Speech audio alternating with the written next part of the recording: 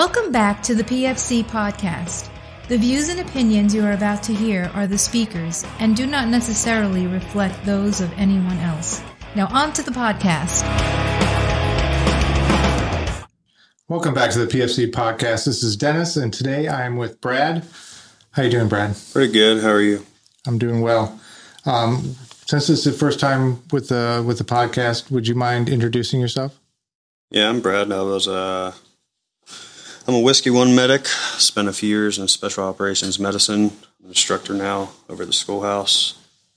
Done a few deployments to various places around the world, and I'm here to talk about medicine. Awesome. So you have a story that's kind of tied with your reputation.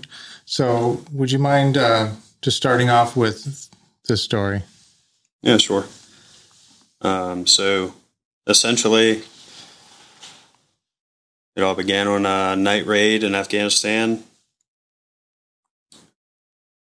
Pretty quiet night, normal. Come into our target compound. There's a HPI target. Pretty quiet. Get into the village a little bit and find ourselves in a barricaded shooter situation. It's kind of small arms fire, grenades in and out. Nothing unusual for the area. And it all comes to a lull.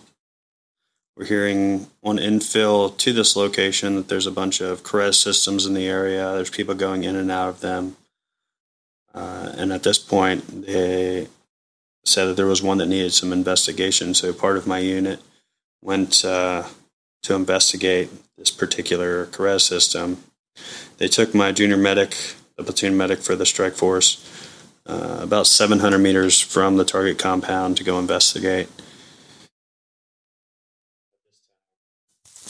To do some SSC on some buildings that had been cleared, realized that the engagement with that barricaded shooter was starting to pick up again. So I moved myself back over to the point of friction there.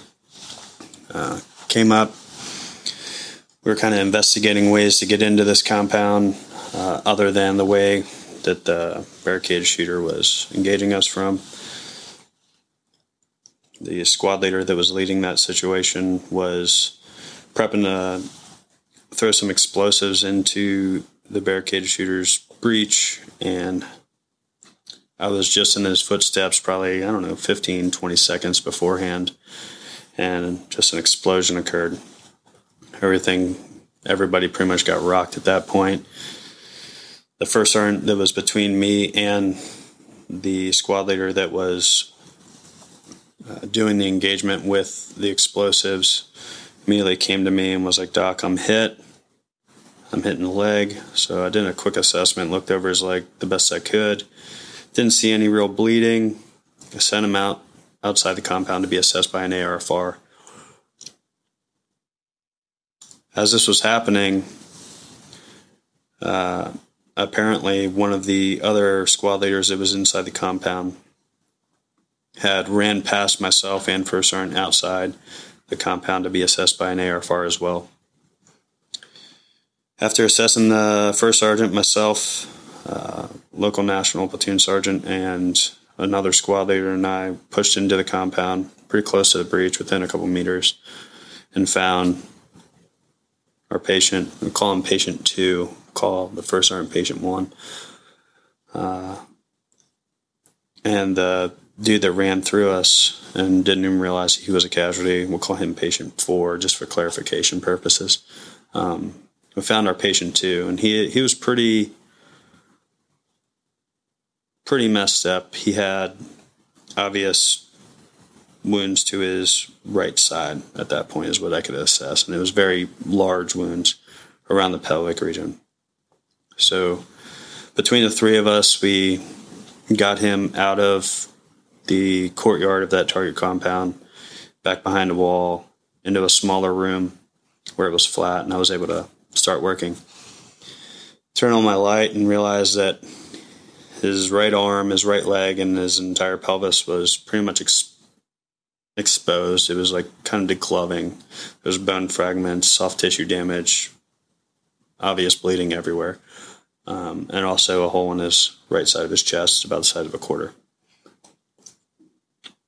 this time is kind of started my assessment and went into stopping the bleeding the best I could. So threw tourniquets on the right arm, right leg, junctional tourniquet around the pelvis, and had my EOD tech at the time put pressure over the pelvis.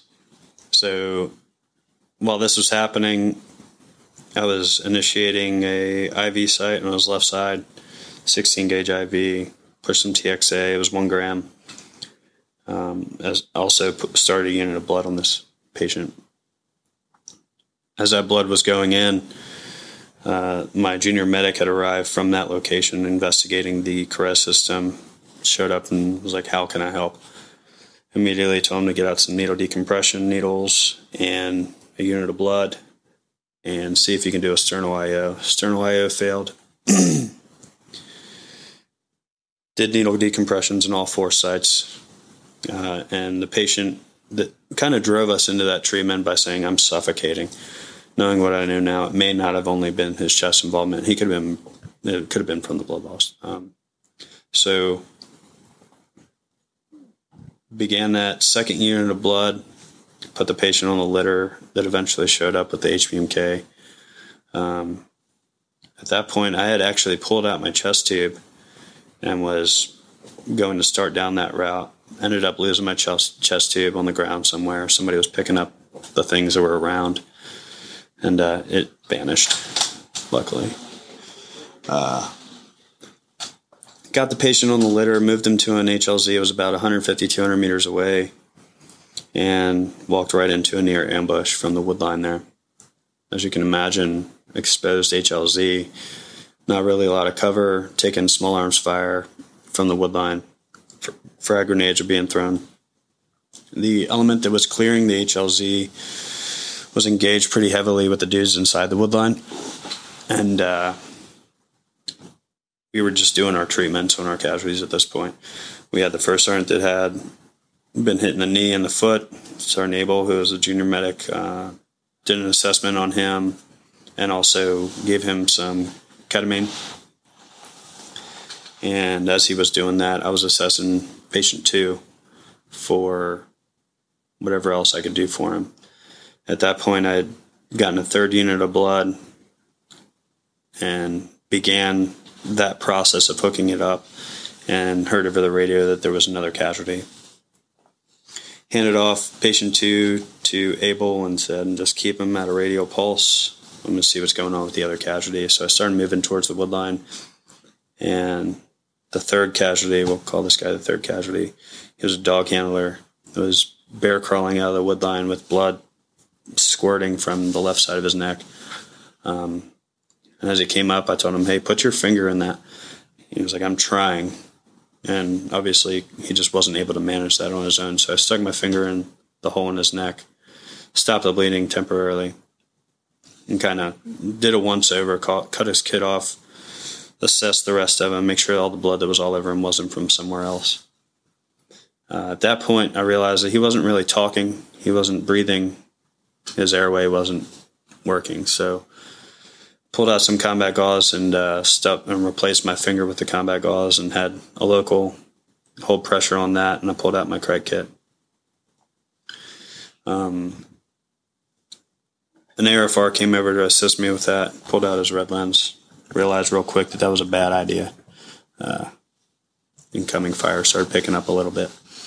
So cut the light out, did the crike. After I told my patient, like, "Hey, I'm going to crike you, you're not breathing, hold still." And he kind of looked at me wide-eyed and was like, "All right." That's kind of what I got from him. It was a non-verbal agreement this was about to happen. So ended up doing a surgical airway. Immediately got a large gasp. Put my ammo on just to ensure that everything was in place, and started treating him for pain and anxiety, ketamine, Versed. Noticed his radial pulse was starting to get a little weaker than before. So at this point, we had infused 3 units of blood onto patient 2, and we were on our last unit, the 4th one that we carried on target with us that night. And it was kind of a decision point. We got a patient that's rapidly declining every time he doesn't have blood being pushed into him. or a patient that has a weak radial pulse at this point. I do have HEMCON essentially. Where does this unit go to? And between myself and Sergeant Abel, we made the determination, let's go ahead and give it to patient 2. Let's keep him alive a little bit longer if we can. So ended up giving that to patient 2. He received the chest tube from Abel over at that HLZ location. He received more pain and anxiety medication and another needle decompression or 2 on his left side. The chest tube ended up going on the right. So at this point, we were out of blood while we were working on our last unit, and we were like, okay, well, what are we going to do now? So came to the agreement between him and myself, let's go ahead and initiate the Rollo battle drill, if you will. So called over the radio, we need a Rollo. Turns out we already had a Rollo right next to us. It was one of the ARFRs that was assisting us with this casualty treatment. Ended up drawing a unit off of him, pretty much infusing with a Y tubing that has a pressure infuser ball built into it, just to maintain that radial pulse and mental status at that point. It wasn't anything like trying to get him back to normotensive. It just wasn't going to happen with our resources. So pretty much just maintain that radial pulse and let's keep riding this thing out as long as we can. At this point, the tactical decision was made that this HLZ is not a safe one. Let's move to our alternate. It's about 150 meters away beyond the wood line we were just ambushed in. And we ended up walking into another near ambush, and it was buildings to our west, east, and north that had bad guys in it shooting at us in the middle of a field again. Wasn't a very good place to be. At that point, I was carrying patient 3. Abel was carrying patient 2. We get to our PZ posture, if you will, and I realized that my neck injuries started bleeding again, and my Crike tube had come undone. The securing device had come undone, so I had to re-engage all that, give some more pain medication, and bouncing between patient 2 and patient 3, realizing that we're going to need another Rollo unit. So we got another donor over there, and I've drawn that off, given it to our patient 2, just continue maintaining that radial pulse. And as time goes on, it was about 45 minutes an hour that we were there. Ended up almost drawing a complete other unit of Rollo. So this would be our third that was being drawn. At that time, our exfil helicopters came in to pick us up. Jumped on this helicopter with 2 litter patients and about 30 local, national, military, and then myself, Abel, and then 2 other ARFRs that were assisting in casualty treatment. Luckily, my other junior medic and the flight medic had been on the helicopter that we got on, so I was able to do a handover with patient 3. Just essentially told him the drugs I'd given, the treatments had been provided. They ended up giving him a unit of blood that was cold stored on the helicopter. Gave him, I want to say, another gram of TXA, antibiotics, and just continued to manage his pain and anxiety throughout the flight. And it just ended up being about a 30-minute flight, and it was supposed to be 12.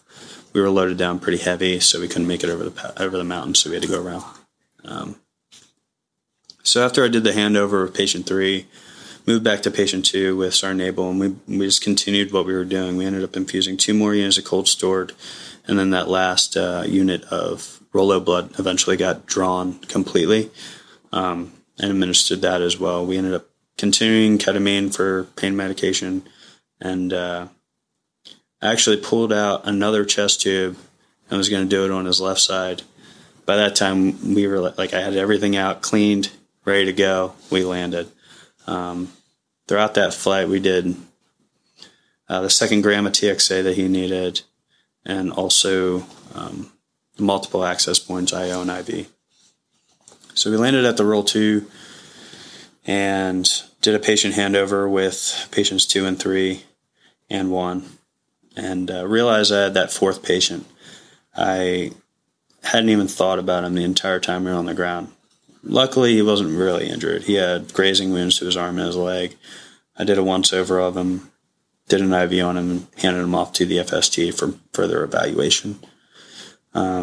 But after that, took a few minutes and collected my thoughts for a few minutes, and then we immediately went into the walking blood bank situation. So the Roll 2 there had established a walking blood bank upon arrival.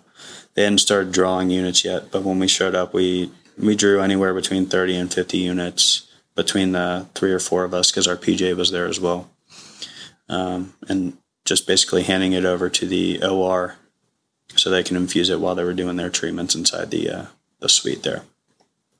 About, I'd say 10 units in. For myself, I decided to scrub up, go into the OR, try to assist with anything I could help with, just looking where I could put my hands or my eyes, and ended up trying to help with the right arm, looking for vascularity to ligate or clamp off or whatever we were able to do. But it was pretty messed up, so it wasn't really salvageable at that point. So we ended up leaving that tourniquet on the right arm. At that point, I realized the blood cooler was starting to get a little bit low. I kind of ran out of my expertise as a risky one. Like, I'm not a surgeon. They had the belly open. They were putting a robot in. They were doing all the things that their job is. So it's like, you know what? I'm better suited out there, drawing blood, making sure that they have it when they need it. So we went outside and drew a few more units of blood. Dust off came in to pick up our casualties. Really, it was just patient 2 that they were picking up at that point. The rest of them got picked up on the next flight. But we loaded up patient 2 with a vascular surgeon. He ended up administering quite a few units of blood en route to the Roll 3. Myself, both of my junior medics, and my PJ from the team, we jumped on the other dust off and flew in tandem back to the Roll 3. Pretty much that was it. That was where we relinquished all of our treatments, or that was our patient handover at that point. Like, we were done putting our hands on, so they just pretty much took it from there. Yeah. Now, outstanding,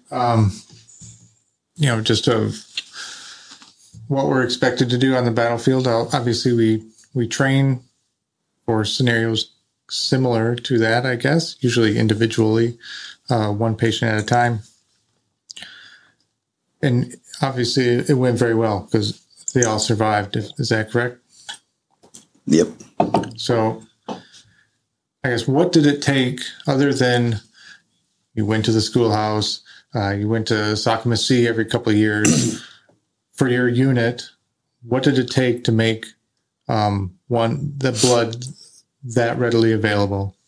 So there's a whole bunch of things that it takes. It takes a lot of buy-in. It takes a lot of buy-in from your upper leadership all the way down to the lowest private that's on the line. Starting out with letting the command know that, like, this is a battle drill that we want to be good at, because when we need it, we do.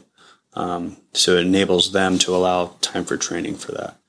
Coming down to, like, the company level, incorporating your commander, first sergeant, or your platoon sergeant, or your team leader, whoever that is, again, making them aware this is something that when it needs to happen, it does in order to save somebody's life. So they incorporate casualty training into every training event. Down to the platoon level, each squad has ARFRs, which are Advanced Ranger First Responders. And they're trained for 2 weeks in a course, and then throughout training cycles, and pretty much everything that a medic does, they have a knowledge of or are pretty skilled in it, minus, like, drug administration, like, dependent on the drug. But everything else, they're pretty spun up about. And we train this every training event with these guys. In between training exercises, we're training them in the battalion areas or wherever we may be. So they're training all the time with the medics. So essentially a first assist in everything that we do. And that comes, again, full circle. Every training cycle, every full mission profile we do, every range that we go to, we have casualty involvement. So it's like trained into everybody's brain. If there's a casualty, this is how we react to it. We're going to continue our mission, but we have designated people that know their specific roles and responsibilities. And coming down to medics just being good at what they do as far as how to train other people in medicine. That's a huge part of it, because being a trainer or an instructor in these things, it takes a certain, character. So that as well. And then just repetition. I think with everything I've said, you can imagine we get a lot of repetition in this specifically. It's kind of a newer thing that's coming out to the rest of the DoD, but we've been just pounding it in, like day in, day out. You ain't got nothing to do. Let's go train this. So it causes you to kind of have flawless execution in the moments that count. And on that day, it was flawless execution. Between 6 and like 9 minutes, we were having a unit drawn off somebody, which is pretty quick on average. I've seen quite a few people, it takes, 15, 20 minutes to draw a unit. And it's like, if you train it and you hammer it home, you can get down to those good numbers, and that's where it really counts. So repetition is really what it takes. Yeah, that's something that's always impressed me about the Rangers is not, not stressing out about, should I add a Reboa catheter to my bag or, a DeWalt drill bit so I can, do my hemicraniotomies. It's, how well are you at sticking your IVs? Training the basics, I think, you're going to save far more people than any of the other things. One thing I don't know is when you call out Rolo, like you mentioned over the radio, are you getting one unit or are you starting a cascade of events that are going to bring multiple units? So that's a pre-planned situation. So before going out on mission, you do obviously your medical briefing during the concept of the operation. And at that point, we're establishing who the Rolos are on target, what their locations are, and like who's primary, alternate, depending on what they've done or what their job is. So that's kind of how we go about that. So it's essentially like when that call is made, you hear it, or your team leader, your squad leader hears it, like, hey, I know it's been called. Like, you are the guy that we're sending. Go to that location. So it's that first one, and then if it's called again, send the next one. So it's not like a all hands on deck thing. It's like as we need it. No, that definitely makes a lot of sense. Now, since you guys have so much experience as far as drawing blood and administering blood, and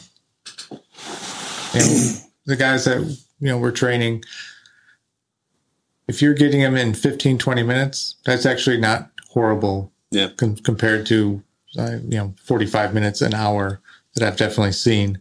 So, other than knowing how to place an IV, what other things do guys need to do to get down to that 7 minutes? So I think that, stressing the basics of it, like deciding which catheter you're using for infusion or taking out from your donor. Just having the reps. You have a lot of people that come and train it, but they're not training it daily. They're not training it weekly, So being able to select the right equipment, ensure your equipment's set before you're doing the procedure. And that starts before you even leave to go out on your mission. You set up your kits in a way that is ergonomic and going to make you do things fast by laying it out appropriately. Whether that's prepping your Y tubing, or it's making sure that those donor bags aren't like the ones that are at the bottom of the pile, so they all have all these kinks in them.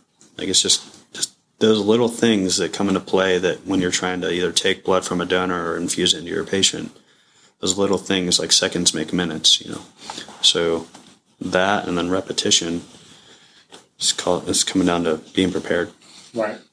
Do you guys routinely do the PRN adapter on your? You mentioned you use 16 gauges. One is 16 gauge, the common catheter you're using, or are you also using 18s? Do you normally add the PRN adapters to that to make the ruggedized IV, or do you just go straight? Yeah, so there's obviously a multitude of ways you can skin the cat, obviously. So as far as drawing blood from your donor, from my experience, just the hard needle that comes on the donor bag straight to the vein has been the fastest way. There's no restriction. It's already a 16 gauge, if I'm not mistaken. So, like, just having that available straight to the vein, it provides the least amount of resistance going into the bag from what I can understand. And as far as that unit going into your patient, I'm a fan of just doing a straight line, 16 gauge catheter, or if I can feel like I can hit a 14, I carry them both. Establishing that, putting my saline lock on there, administering the TXA, calcium, whatever the case may be up front, if my blood's not ready yet, and then disconnecting that thing and just doing a straight line. Again, least amount of resistance. I'm not beveling down to an 18 gauge needle that's going into the saline lock if I don't have the 16 gauge hard needles. So I'm looking at speed, and how can I do this the fastest? Again, there's flaws to that, though. There's a lot of risk involved in that. If I get that pulled, I've now lost my access point. So that comes down to, am I securing this appropriately, things like that. So it's shooter's preference, but I would encourage people doing this to use the biggest bore IV they can, however they're going to skin the cat. Whether it's putting a port in your donor and then plugging straight into that PRN adapter, make that a 16 gauge or a 14 if you can, preferably 14. And then do your patient. Do the biggest catheter you can. You can see, like, just from experience that you've had with students, like the difference in the flow rate between the 18 and the 16 and the 14. So logically, it's the right thing to do. Oh, yeah. And absolutely, logically it does. I mean, there's a twofold increase in flow when you go from an 18 to a 16. Skill, though, on the other hand, 16's hurt, 14's hurt, and we're big wusses. So we train on the 18, and so on the X, that's what we do because we're confident with that. So I would implore guys to start sucking it up and start actually training with the 16s. God forbid, train with the 14, just so you can get good at it. Your confidence will go up. Just keep in mind when you're training on healthy people. So, you may not be able to get that 14 on somebody who's hypotensive and they're bled out, but by at least training on it, you'll have the ability to adapt. Right. Absolutely. And that's actually the thing. Like, we train with the 16s. Like, 18s are great for just practicing your technique, things like that. It doesn't hurt. It's simple. But when you put your kit together and you're training off of that specific kit that you put together for this specific mission, like, you're putting a 16 there. So let's train that. And that's how in the past that I've seen people train it. So, yeah. You also mentioned for your admin set that had a pressure infuser bulb in it. Yep. Have you found, or at least in this situation, do you think that was the thing that saved the day?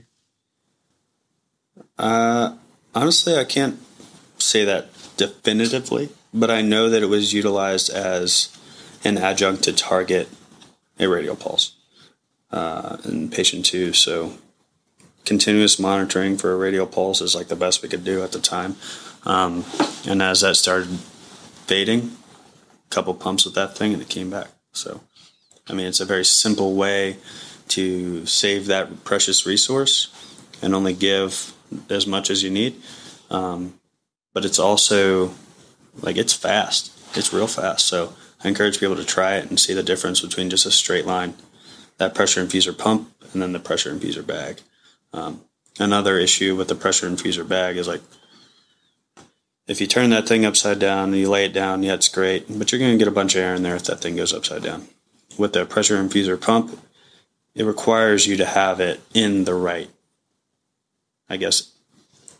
configuration. Yeah. So you're not going to run into that issue. Yes, somebody has to hold on to the bag, or you have to stick it to something or put it on something to hang it up, but it's not going to give you that comfort level of laying it down. So the last thing I want my patient that's dying is more air into their vein. It's just not appropriate. So, yeah, that's frowned upon. Pump air directly into their vascular system. Since you've been here and obviously training your own guys, what are the real common mistakes that you see that ends up screwing you up later on? So common mistakes right up front again is, I would say first and foremost, being prepared. So making sure you have the equipment in your aid bag for the mission. I see it all the time where somebody doesn't have enough hard needles, or they decide to only bring 18 gauge needles that are in those nice little NAR IV kits. They're great kits, minus a couple things that are in there, but add a couple things to that. If you're taking stuff out, there's plenty of room for it.